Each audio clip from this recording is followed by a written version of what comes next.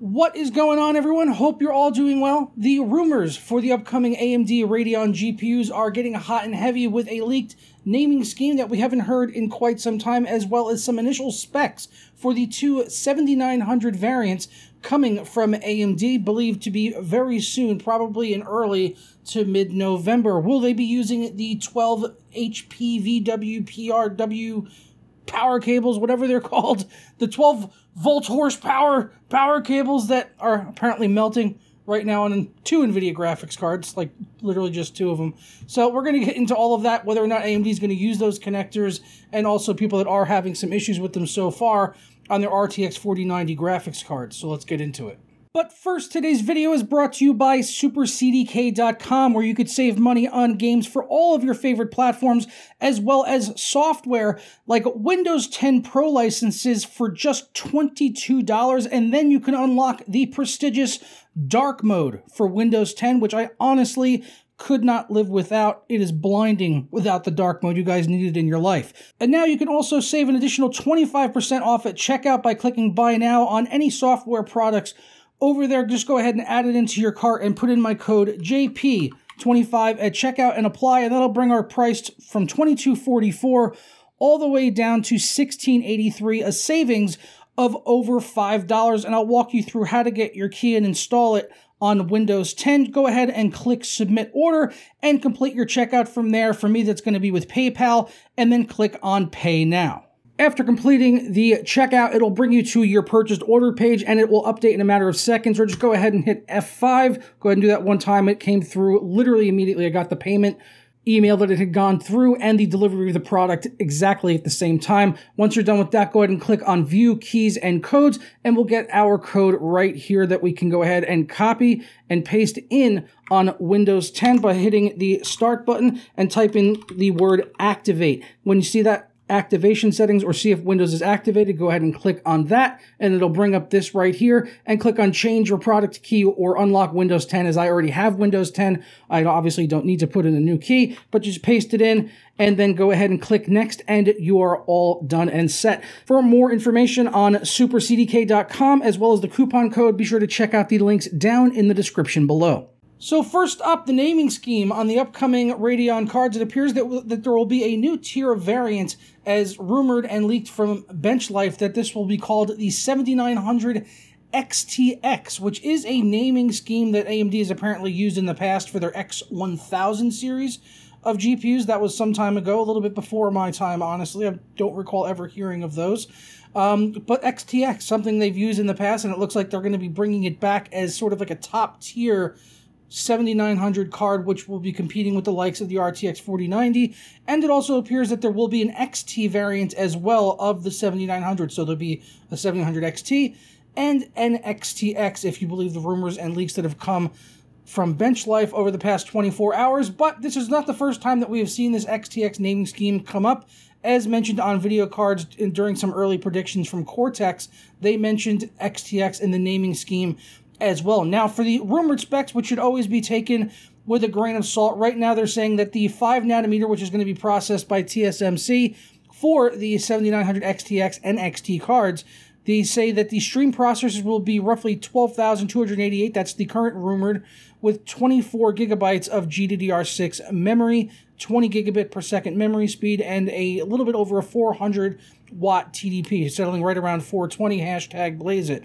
For the 7900 XT, that's still going to be 5nm on Navi 31 at 10,752 stream processors, 20 gigabytes of GDDR6 with a smaller memory bus, but still not as small as the 12 gigabyte RTX 4080, which will, I'm sure, is just going to be renamed, obviously, but we all know what went down with that. So, will this 7900 XTX be able to beat the RTX 4090?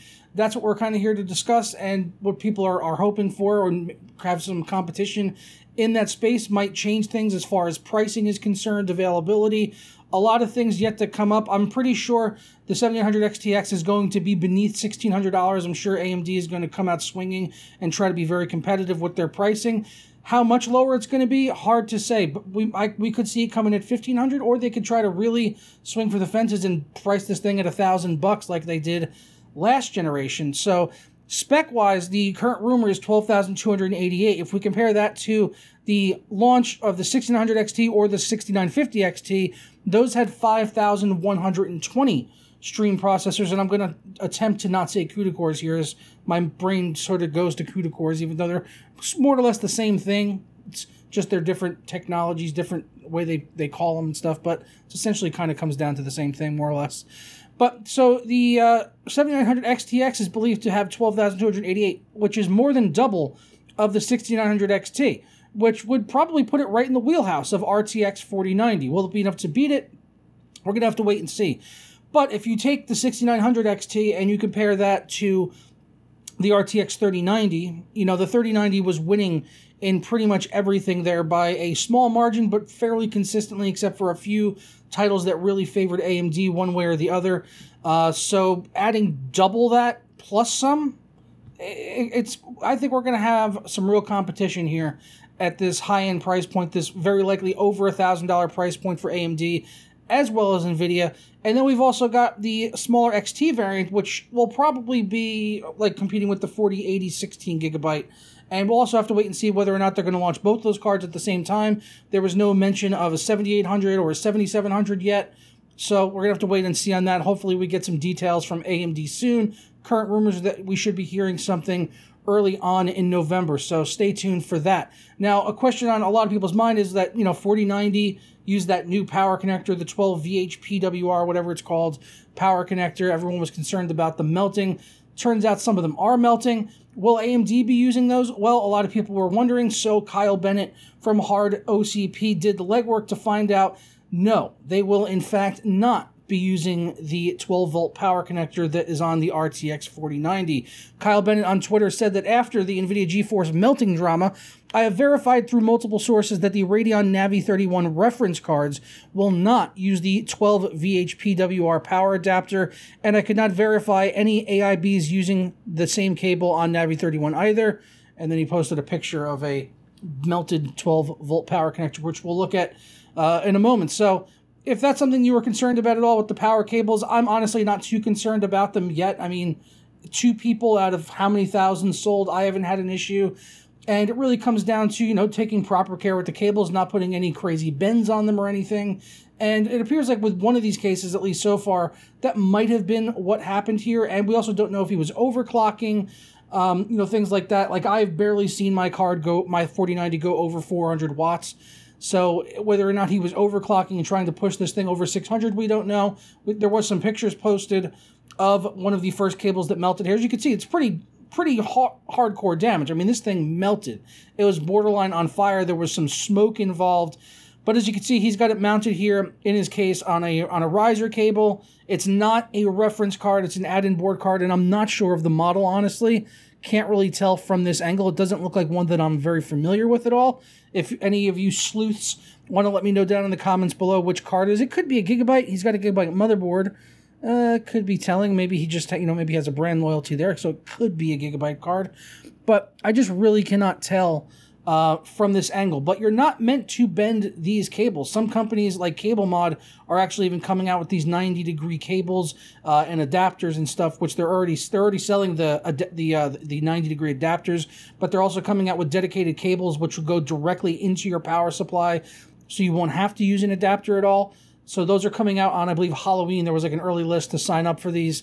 But in this particular instance, with this installed in the case, again, we don't know if he was overclocking. I mean, the guy has water cooling, so he's an enthusiast. It's not outside the realm of possibility that he was overclocking.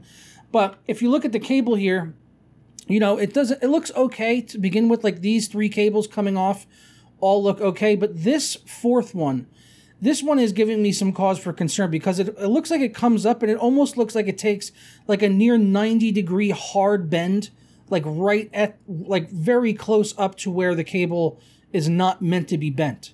So there's a possibility of user error here. I'm not ruling it out. I wouldn't rule it out. And I also wouldn't rule out that the thing just failed for whatever reason. It's really impossible for us to say. I was looking over on Reddit from the original post, and it appears that NVIDIA had reached out to one of the people that had this happened, and they were working with them to try to get all the details so they can, you know, see if they can recreate it, or if it was operating out of spec, if the person was doing something with it maybe they shouldn't have been doing, you know, something along those lines. But, you know, just let me know down in the comments, what do you think about this picture right here? Like I said, these 3 cables, there's 4 in total that will be there for this cable adapter. This one looks like it has a very hard bend right there, like an almost 90-degree bend right there, like on the point where you're not supposed to bend these things. So it could be that, it could be the add-in board card, it could be the cable itself, it could be that these cards are just drawing way too much power, and all of the early, you know, fear-mongering and stuff like that was true. I don't think that that's the case. I think it's a combination of maybe overclocking and some user error here with bending the cable in a way that maybe shouldn't have, and maybe that led to the cable failing. But hopefully we'll get some full details in the near future once NVIDIA does any investigating and can determine exactly what caused the cable breaking.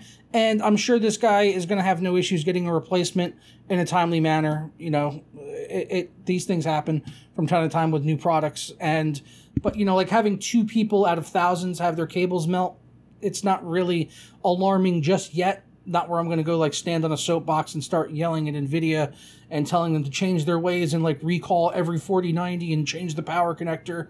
Like, no, that's not going to happen. That's not realistic. Some people do that. I'm not one of them. But I think I think it's getting a little bit blown out of proportion, and it's going to be fine at the end of the day. But let me know your guys' thoughts on everything we discussed here down in the comments below on the power cables, the upcoming 7900 XTX. Are you waiting to see the numbers on those before making your purchase decision? Honestly, that would be the wise way to go.